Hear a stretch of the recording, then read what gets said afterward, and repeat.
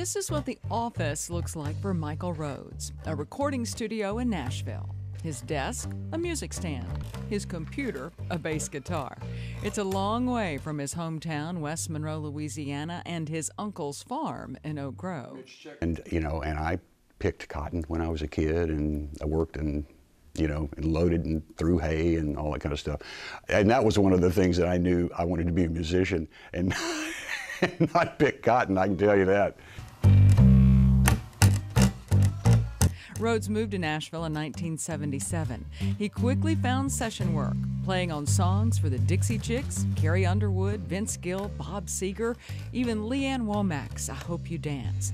It's this very bass that has kept the rhythm on countless hits. It's his instrument of choice and God's gift of creativity that has allowed him to follow his dream. Some artists are very specific, and some songs call for a very specific approach because of the way they're written. Other songs are just loosely written, and actually we're encouraged to interpret and put jewelry on it, and make it look nice and hear and sound nice. Rhodes has had such an impact on music as a renowned bass player that he's been inducted into the Musicians Hall of Fame. It's the place in Nashville where you can see what you've heard. It gives a face to the literal unsung heroes of the most iconic songs. Also inducted in this class, singer-guitarist Steve Wariner.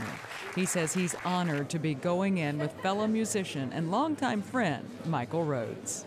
Michael Rhodes, I've known him forever, and he has played on tons of my records. I love him. When I walk in the room and he's on my records, you just know you're secure, you're safe. And he and Eddie Bayers together was like magic, So Michael Rhodes, well-deserved, man. Rhodes still does studio work, but also tours with Grammy Award-winning blues artist Joe Bonamassa, providing more than 4 decades of rhythm to some of music's greatest songs and a satisfying note to his own life. At an early age, I knew that that's what I was going to do. It was rewarding, it was fulfilling to me, it was, passionate.